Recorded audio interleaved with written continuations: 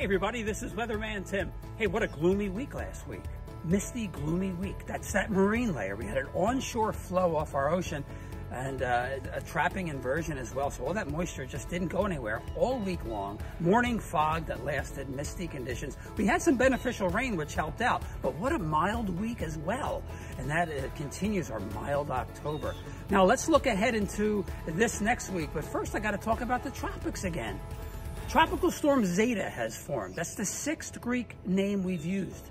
That ties the record for the most storms in a season. One more, we break that record. And Zeta may actually have some impact on our weather around Thursday as its remnants move up along a front. So let's talk about this week. Kind of unsettled again. You know, we're mentioning precipitation, at least a chance every single day or most days. Not all day rains and not washouts, but every day there's some kind of a disturbance moving through. Temperatures are going to be near or closer to average this week.